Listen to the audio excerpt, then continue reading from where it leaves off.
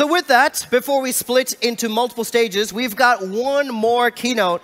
I'm delighted always when we have multiple female board members, senior women in leadership here in mobility, and we got not one but two over here. This next resume requires reading. For others, I can tell stories, but she's amazing, and I have to read out some of her Wikipedia stuff over here. So she's a member of the G7 Impact Task Force. She's a member of the Council for Sustainable Development of the federal government. She's a visiting fellow at the University of Oxford. 100 Most Influential Women by Manager Magazine, Female Manager of the Year, Sustainability Leader Award. The list goes on and on and on. We're so delighted to have the board member at BASF. Please welcome onto our Startup Autobahn stage, Saori.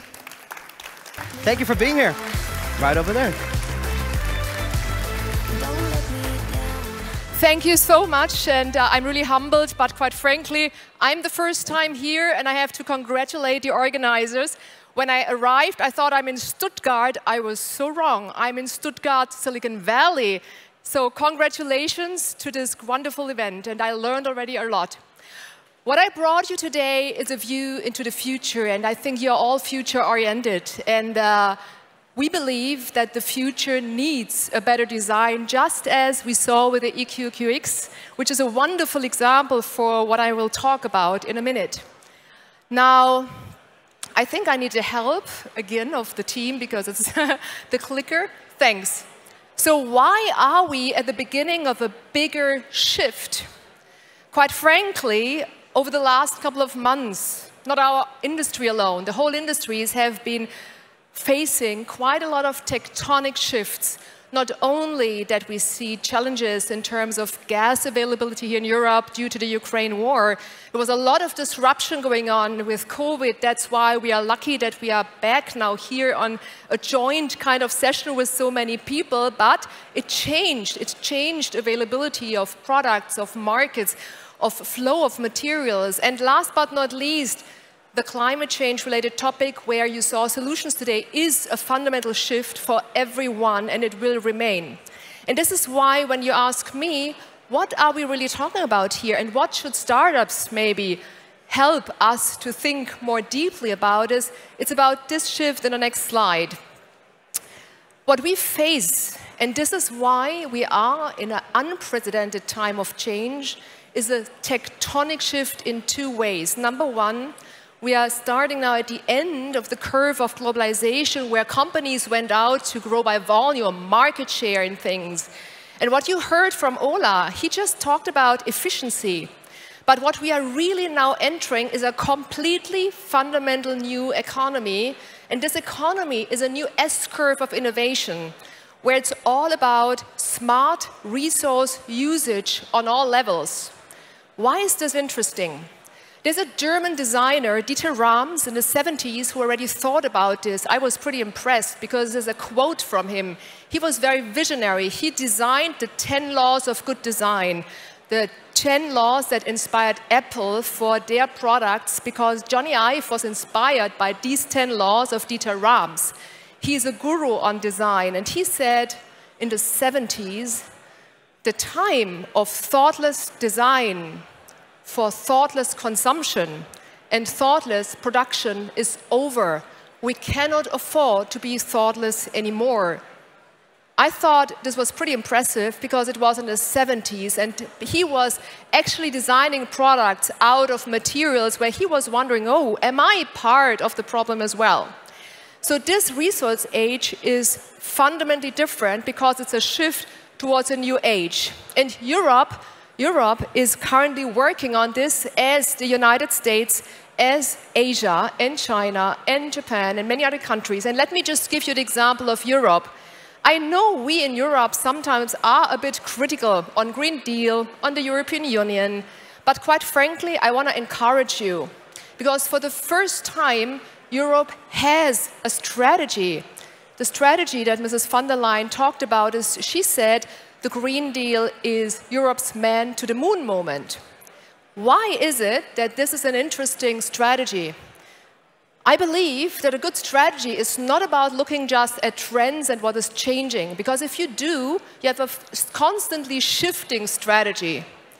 But what is really smart about this, I believe, is if you have a strategy that concentrates on something that will be relevant in 20 years from now. And I can tell you one thing, climate change is not going away. It's getting more challenging. So every single bit, every single millimeter of advantage of solutions that we jointly create, the collaborators between companies, startups, and so on, is true competitive edge in 20 years from now. That's why I like that strategy, given all the risks that are coming with it, I know. And that this creates innovation for all of us, I brought with me. If you go at the next chart, when we looked at BASF in these Green Deal options, please go to the next chart. We found out of the very, very cumbersome regulations that are coming, more than 150 new innovation markets will be created. We are a material producer, but this is inspiring us to think far and beyond into materials for the resource-efficient age. So what you see here is just one industry on the sustainable transportation field from a materials perspective. You can multiply this for the farming industry, 140 billion potential for different, circular economy applications, sustainable energy systems, housing systems, insulation materials. So we are at the beginning, and this is what I would like to invite you to think about together with all of us, a new age of innovation fields with an average growth rate between 2 up to 35%.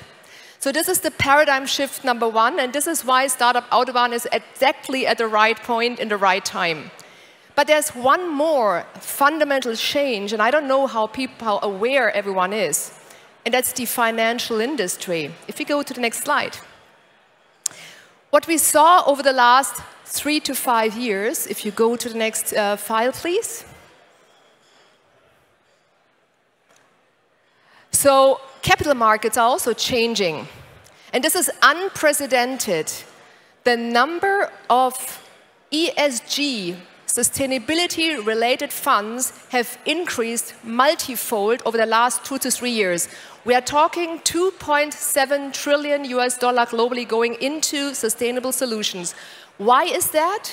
Because over the last years, the number of climate-related challenges and impacts have gone up to 311 billion of fundamental environmental damage, meaning this has doubled since the last 5 years, and this is quite significant.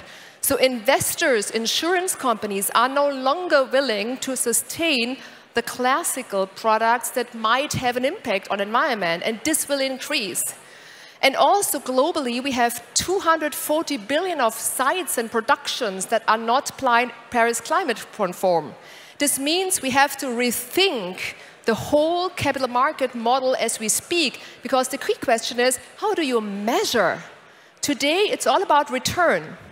But the future is really about measuring social value and environmental value. Now, just a question to you. Do you know who invented our today's system, the T accounts? Probably not. If we go to the next slide, I will tell you who it is. Next slide. This is the guy, Luca Pacioli, Italian monk and mathematician from the 15th century, friend of Leonardo da Vinci, super interesting guy. He was the one developing the balance sheet we have today. Now, can I question you? Is it good enough to run today's capital market on a model from 1500 where climate change and digitalization was not even existing? Did we think through what this means in terms of capital allocation if the humans are just a cost factor in the balance sheet and if nature has no value whatsoever? So what is the capital market actually optimizing for? And for whom? If humans and nature are not value drivers. And this fundamental question kept us at BASF awake at night 10 years ago, and that's why we started thinking about measuring impact on all dimensions, the 3 dimensions. And we are not alone. If you go to the next slide, there's one guy who is a friend of us. It's Sir Ronald Cohen from the United States. He's actually UK-based. He was one of the key godfathers of venture capital in the UK, and he kind of says he has a déjà vu. Like Startup Autobahn is looking into startups, he said in the 70s, we saw exactly the same phenomenon. We had first schools like Chicago School of University thinking about measurement of risk. This was, by the way, Saeed, the beginning of the venture capital industry, because for the first time it was not only risk, not only return, but also risk that was possible to be measured. And he says when technology like digital companies at that time in the 90s, Amazon, Google, Facebook, met risk measurement, a whole new industry started. And he says, right now we are at the same time. We have totally new technologies on sustainability, plus we have an international debate how to measure impact in the space of environment and social dimension. My last slide, if you go to the next one. So he is now leading at the moment a task force on a global scale where the EU Commission, the United States, the World Bank, and all the big players on the standard setters are having a dialogue. And let me tell you, after Luca Pacioli, 500 years from now, this is unprecedented. It is an effort to come more and more to standards, because Europe has moved ahead with its own system, very cumbersome, we know, the taxonomy. I will not go into that today, but I want to encourage you. You have ideas as startups. We need technologies. There's not only innovation that will come up, multifold, there's also capital that will come up, because the whole financial industry is looking for opportunities. And noting at that end, the last chart of mine is, and thanks for listening to me. Last chart, please. I think the future needs a better design. We are at the beginning of something big, and business success tomorrow no longer means just creating value for financial terms, but also, as the EQX example nicely showed, it's about environmental impact and societal impact. And with that, thank you very much for having me here.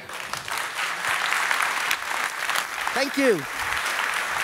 I'll take all of that. Thank you so much. Thanks for being here.